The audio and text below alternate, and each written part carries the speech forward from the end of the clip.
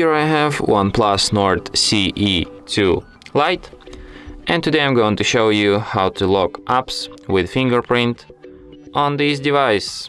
So firstly, let's open settings. Oh, I think you can't see anything because the screen is so bright. So let's switch to the dark mode first. Now go to settings, then go to the passwords and security. Then what you have to do is to add a fingerprint. First you will have to set up a lock screen password. So you can set a numeric pattern or alphanumeric password. I'm just gonna set the simplest of password, 4 digits PIN. So you enter your PIN, then you confirm it. In the next step, you have to find the fingerprint sensor, which is located here on the power button. And you just tap it with your finger several times until it remembers your fingerprint.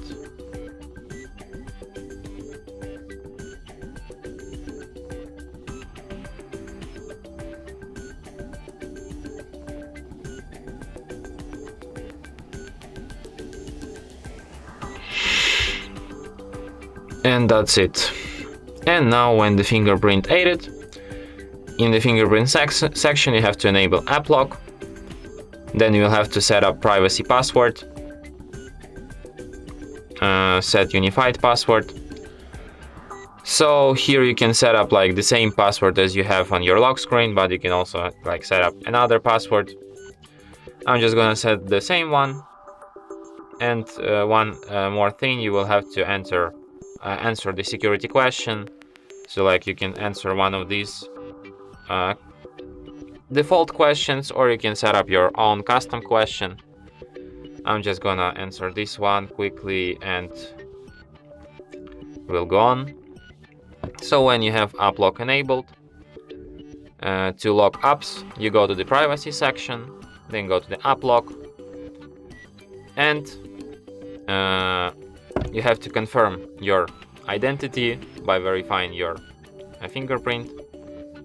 And now enable app lock and lock apps. So let's lock, for example, Chrome, contacts, maybe Drive, Duo, and files, I don't know.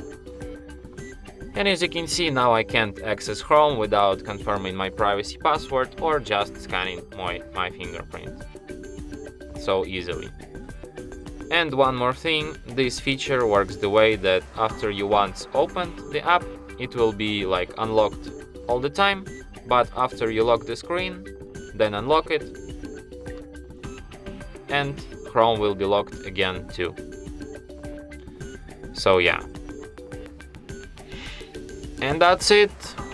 Thanks for watching. If you find this tutorial useful, don't forget to hit that like button and subscribe to our channel.